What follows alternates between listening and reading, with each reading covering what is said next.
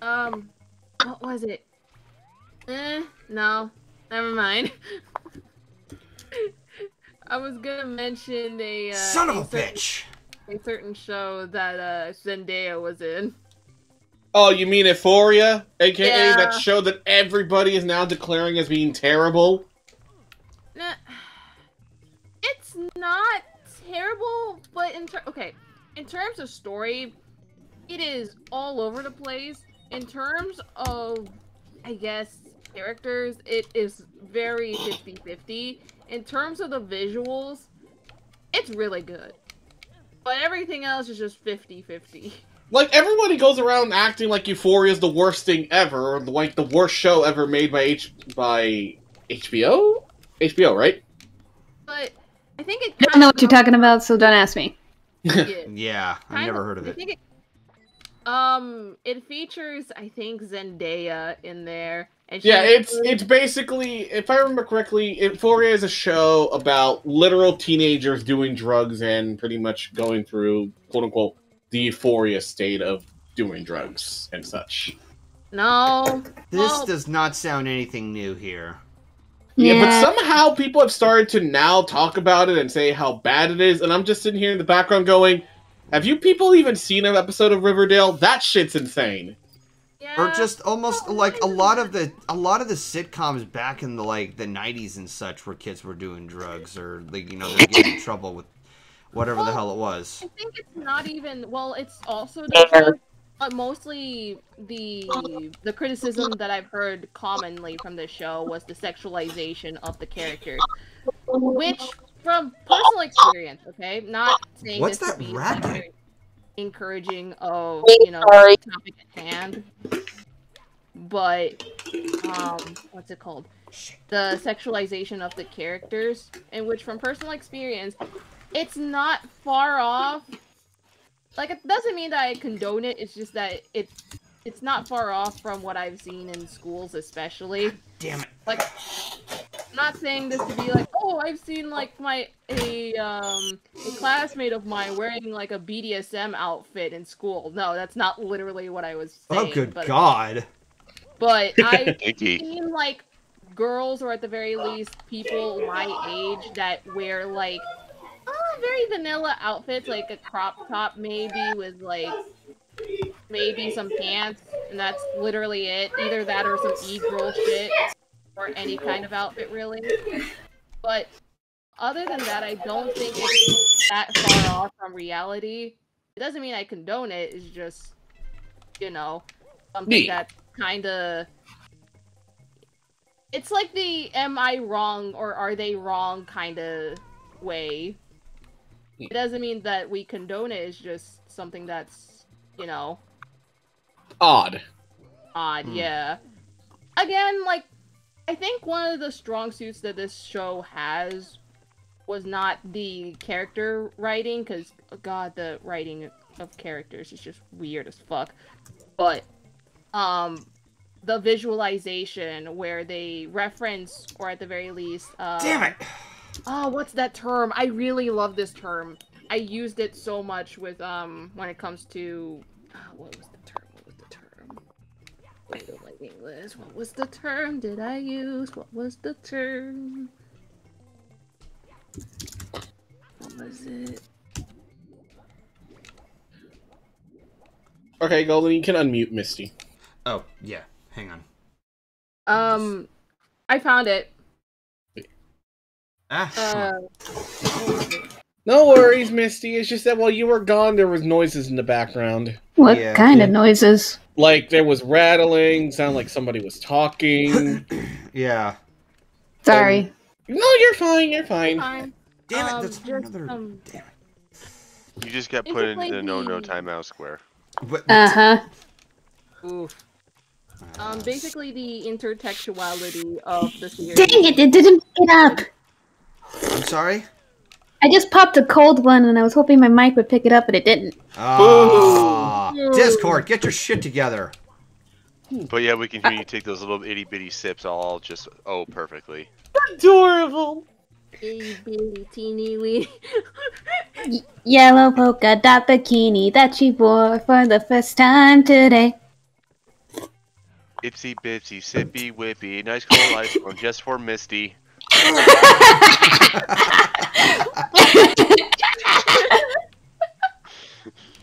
Couldn't resist. What? Suddenly I'm a little kid. Am I the little kid in this group? Yes. Actually, I'm don't answer 32, that. so You're a technically, tall, yes. tall horse. Don't. Okay. You're a tall No. child. I mean, adult. Kiss, give me a kissy. No, kissy. I'm on the call. No, give me a kissy. No, I'm not giving her a kissy. Aw. Yeah, But like, she wants kisses, Rustic! Give her kisses, she's your wife. so does every other woman in this world. I don't want you to kiss me! I got a boyfriend, thank you! Do you want him to kiss you? Yes. Okay, see, there we go. I don't know if anyone somewhat knows this, but did you know that Gangster's Paradise was actually a sampled song? I'm not surprised. Sample song of Considering that what? Pastimes Paradise. It has the same, not only title, but also kind of the same, interpolation. What's it called in music? Are you talking about melody or rhythm? Or rhythm, sequence? but also the title at hand. Lol. Someone in the chat is saying, you gotta kiss the girl. Nice. But yeah, it has, like, I think the same melody or the same title, because Pastime Paradise and Gangster's Paradise and whatnot. So I'm assuming they probably just sample a part of the song, looped it, probably recontextualize it, and then insert their own versions of, or insert like individual like melodies and things like that in between the chorus part. I think the chorus part was honestly the most sampled part out of that whole damn song. Oh, absolutely. But well, isn't that typically where you put your sample? Like, if I was sampling a song, the chorus isn't the chorus usually where that goes, or if I just listen to too much Eminem? It could be really anywhere, technically. Yeah, like I know it can be. Yeah, I mean, you could take, like, I don't know, I could take, like, any, like, ringtone, and then if I want to incorporate those notes into something, I could always put it either in the chorus, or I can put it in the bridge, or wherever I want it to go. I think this is similar to a recent one, which was Olivia Rodrigo's Good For You. And it's kind of the same thing, but the context in this is basically, I think, Paramore or Taylor Swift.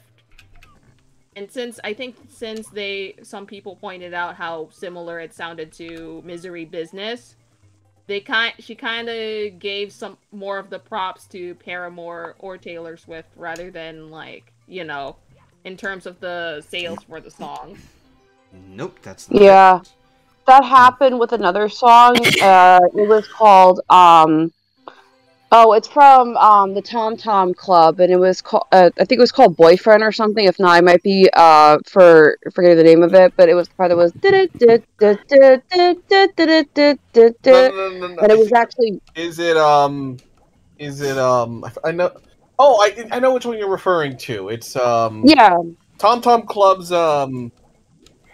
Genius of Love. Yes, that's the one. Thank you. And someone someone literally like lifted the chord bass line and just threw it in there, and they weren't even hiding it at all. Music's very interesting because you can recontextualize, rechop, remix, and then you can insert it anywhere you want. But sometimes it can be blatantly obvious, which I personally find annoying because that rips kind of like an authenticity from a musician away. Yeet. Oh, you finally got it, Golden. Nice.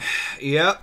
Took me forever to figure out. Like, I haven't played this game in a while, so I had to, like, wander aimlessly to find out, oh, there's a secret, like, staircase you have to activate. I'm done with that stage. I'm ready to go on to the next one. No, I hate that. I hate that stage, to be honest. I think that one's just too cryptic. 7 hours later. Galaxy. Shut up. I love the wavelength that he Golden, do you mind if I put her in the sink and then turn on the disposable? Well, the disposable... Oh, Jesus, I forgot about that. Why are we grinding her?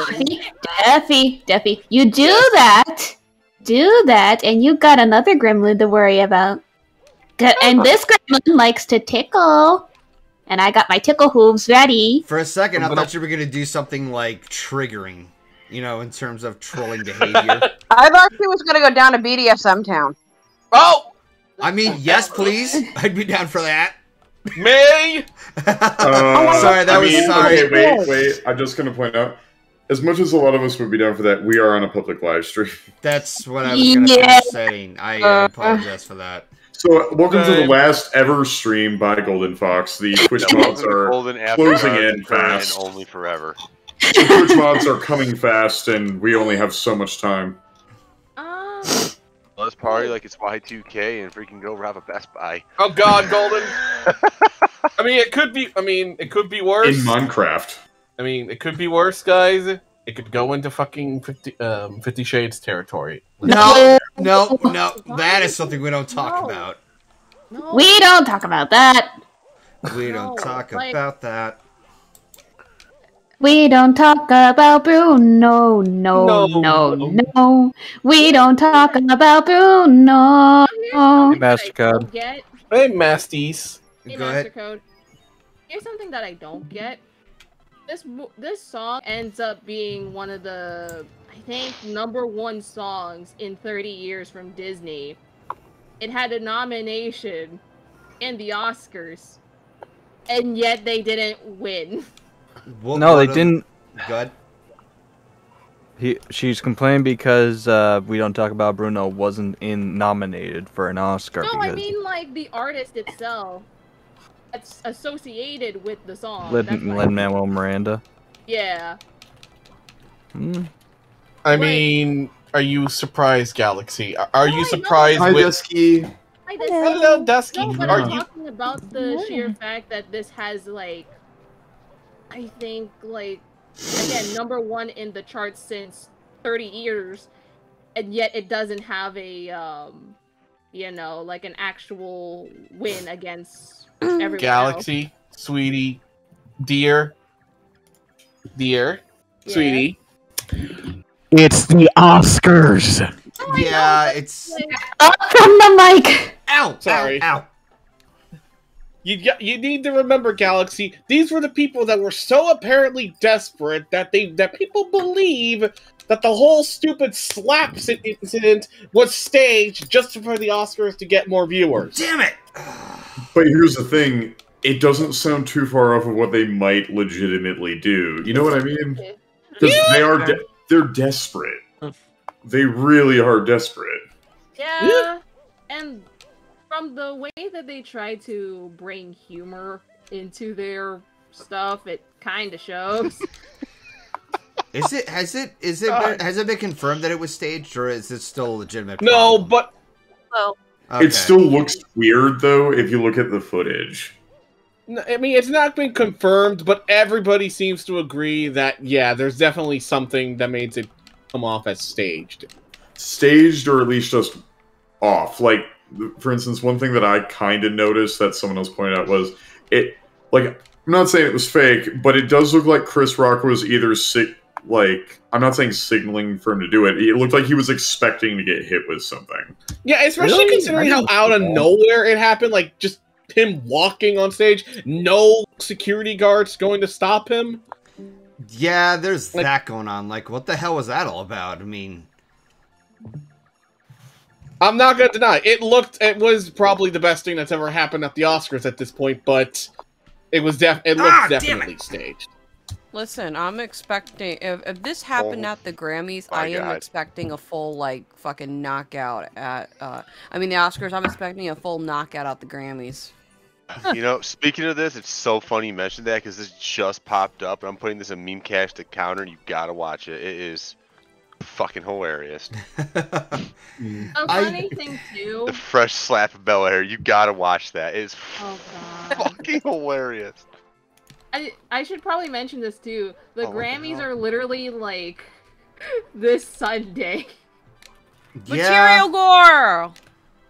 Oh gee, I can't wait for them to constantly go on and on about fucking Machine Kelly. Are we still on for our party, Gremlin? Yes! I want to do like a really cool like formal party. Okay, I know I am very well aware that when it comes to award shows, they can be full of shit. But I do hope that, some credit is given to Don FM from The Weeknd. Yeah. Hopefully. I mean, actually, I don't think that's going to happen because ever since the last time with After Lights or After Hours? After Hours. The Weeknd was so incredibly pissed off with how the Grammys were with his work that he basically forbade them from not putting his music on their website. I mean, on their what happened exactly? Let me look up what happened. Because didn't Blinding Lights win a Grammy? Let me look up what happened. Okay. Let me look up what happened. But I do remember there was an incident where like something happened where he got pissed off at them, and he basically told them to not ever mention his work at the award show. Oh, here it is. Found it on TV Trump's website. Most everybody within even a passing interest in him come the new 20s, from fans to pop nerds, were shocked when the 2021 Grammy nominations were announced and Abel was completely shut out, even though 2020 was a major year for him, and After Hours became a huge critical and commercial success, with Blinding Lights becoming arguably his biggest hit. Because of this, he completely excluded his future label releases from being submitted for Grammy consideration entirely. So because the Grammys basically said, we're not gonna even bother including After Hours or anything from it on our nomination, The Weeknd basically told them. You were saying, Death? He basically just kind of said, "Okay, you know what? Fuck you guys. My next whatever album I release afterwards, you guys are not gonna be putting it for the nominations." So that they basically snubbed his music for whatever reason, and he didn't approve of it. Yeah, basically. I was about to say that they snubbed the shit out of him. Why did they do it again? Like, I'm still trying to process or understand this. I don't know why they didn't include him, to be honest. Probably for some bullshit excuse like they always pull, like how they'll be like, "Oh, we just didn't get to do it because the music came out a little bit past our choosing roster," or something like that. They'll do that. They've done that. Okay, then save it for the next year. Oh, damn it! Oh, I was so fucking close! Oh, here it is. It's a giant shame. Wikipedia says, widely expected to receive multiple nominations for After Hours, Tesfaye was shut out of any nominations from the 63rd Grammy Award show in March of 2023. He criticized the Recording Academy via social media, claiming corruption. Speculation arose from the announcement from his then upcoming Super Bowl performance, as well as his fancy of being nominated as a pop artist versus R&B contributed to the snubs. I'm sorry, what? So basically, a lot of people believe that the reason that he wasn't included for the Grammys for 2021 was either because of the Super Bowl performance, as well as the fact that they were like, "Oh, we're probably just going to put him as a pop artist," even though majority of After Hours was R&B. Synth. It's fucking synthwave. Yeah, but you know how the Grammys are with their very pickiness. Well, believe it or not, I don't really watch the Grammys that often, so I wouldn't know. But at the same time, I'm not surprised.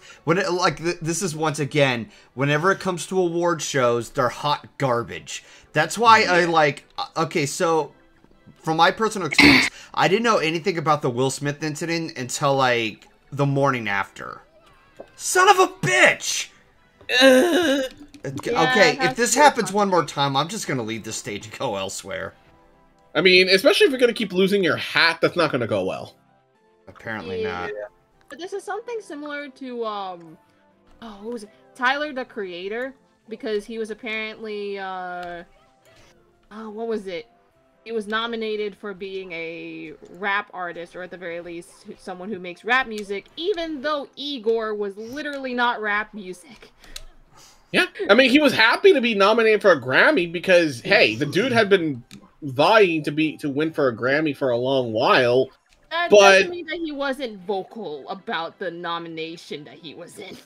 I mean, I wouldn't be surprised either, considering that, you know, he hasn't been rapping for a long while recently. The recent albums that he did for the recent albums he's done are completely like they still have rap, but they're not the sole focus of his career. Yeah. Lakitu, stop. Punch Lakitu in the face. Punch Lakitu in the gonads. Oh, finally, Jesus. Will you accept? I love how you make that sound after. You... What were you saying, Riley? I know. Don't even bother finishing the sentence. I know where it's gonna go. I want to know. Will you accept Synthwave as your Lord and Savior? Synthwave is perfect, please. Will you Synthwave... try the eternal vaporwave? Yes. No. Would you accept my religion? I run a Church of Skeletor in another server. I am in the Protestant Church of the Midnight. We welcome you in. We welcome you in with a nice rendition of Days of Thunder. Yes. Yes, please. What's the name of that song that was contributed to Point Break? Oh, that was the one. No, because that song made me want to see that movie. It was Endless Summer. Endless Summer. Oh yes. They made an orchestral version of that recently. Dude, that makes you emotional. Like it pays more attention to the lyrics and stuff, and it's orchestral. Oh, that's it's so good. Yeah. Yeah, no, they officially make orchestral remixes of some of their vaporwave stuff, and it still keeps the same spirit. Oh, damn it. But it's also different enough that it's not just like, oh, it's this, but in chords. Mm-hmm. The song is slightly redone like a remix, put in orchestral, and then they'll like turn up the emphasis on the lyrics, so you actually get a different experience of two songs talking about the same thing. I love it when people do that. Okay, yeah. But regardless, I would still like there would be like sub churches of synthwave or from like different artists. Like I can imagine a church for The Weeknd, and we would all stand up for their anthem. I've been trying to call. I've been on my own for long enough. Oh my god! Maybe you can show me how to love. Yes. Goldie, we need to do the religious rite of the flash mob. It is a religious rite. We must show off our superior DJ deity's best music by doing a flash mob to bring it to the people. But you do have to admit, religious arguments would be really cool. It would just be your favorite artist getting on turntables with, I don't know, the person they're trying to fight. That'd be kind of fun. That's the holy biblical fights. It's like all rise. I said, ooh, I'm blinded by the lights. Oh, I can't sleep until I feel your touch. Your junk? Did you just say your junk? No, I thought it was your God for a long time. I didn't know it was your touch, so I thought No. Your junk. That works. Okay, that's not good. That's my remake. Yeah, that's my. That is my canon now. Wait, Aeon, have you seen Kung Fury? Kung Fury, is that Kung Fury of the Fist movie where they did a dub over it and it's like really funny? No, that's Kung Pao Enter the Fist. Yeah, okay, that's Kung Fury. Okay, have you seen Kung Fury? It's like a fan-made love letter to the '80s movies. Oh, I need to see it then. Oh my god, how come all of you have not seen Kung Fury? I am very upset. Point out one thing. Fury. There is a movie that I need to see, and I think I know this. I don't know if this would appeal to you, Dusk, because it is centered around. It's a movie based around a music genre called Drive. And they actually commissioned a vaporwave soundtrack for it, and it is a vaporwave regarded as like the. I know what you're talking about. Ooh. I need to see it. Oh, I really need to see it. I will have to see that. That is on my bucket list now to watch. Because I have not seen that, but I know what you're talking about. It's like very similar to Outrun, right? Freeze. What is that? Wait, or maybe it was Outrun. Because Outrun is more of like the heavy like and Vaporwave is more of like kind of the dreamy instrumental recontextualized drawn out stuff. Well, yeah, it also depends on which Vaporwave you're talking about too. Because damn it! Well, but the thing I'm saying though is I remember there was either the movie either was a Vaporwave movie or inspired it because of the synth soundtrack and the neon aesthetic. Oh my god, yeah. Neon 90s aesthetic. I love that shit. Yeah. Also, vampires. That the saxophone in there that's probably the best saxophone I've heard in this song. Yeah. Dude, a saxophone nowadays is such an underappreciated instrument. Oh my god. No, until I rediscovered the Midnight, I forgot how prevalent it was in the 80s and 90s and how much I actually kind of miss it. Because I remember... Yeah, because it was used a lot, like Family Matters and shit. No, but do you remember Who Can It Be Now from Down Under? Now. Yeah. Men at Work? Men at Work, yeah. What was that? I was thinking of different. Oh, on that note, did you know that in the After Hours, one of Weekend's songs has a saxophone solo? Mm-hmm. It makes it better. In Your Eyes, yeah. Oh, I love that song. Hey, Golden. Yes. Did you know that on Ghost's fourth album, Prequel it's actually a song that has a kick-ass saxophone solo too? Oh my god, I gotta look that up. It's the song's called, I think it's Mimisa, and it has it starts off pretty badass. It's an instrumental, and then out of nowhere, fucking sax hits. See, or sax solo from Careless Whisper. A lot of people keep referencing the Careless Whisper for when it comes to the sax. Yeah, it's become a huge meme thing. You know, the funny thing is that within context or meme material, they often use it in a romantic attraction or something like that. But when you look up the lyrics itself, it's about getting busted for cheating. Yep, it's a really sad song. Yeah. I'm never gonna dance again. This feeling got no rhythm. God, I miss him. Oh yeah, George. I keep forgetting his last name. George Michael. George Michael. Yeah. I love him in Faith. Oh my god, he was so hot in Faith, but he was just hot in general. You know, he was just one of those type of one of those type of musicians that he left too soon. What's also more depressing is that he died in his sleep of a heart failure on Christmas morning. Yeah. Of all days. That's the worst day to die on. I think any day is pretty bad to die on. I mean... okay, true. But you know that one day you're just going to pass on one day, but you would not want to die on Christmas. Listen, you don't know when you're supposed to go. You are contracted to go on a certain day, and you don't know when that day is, so...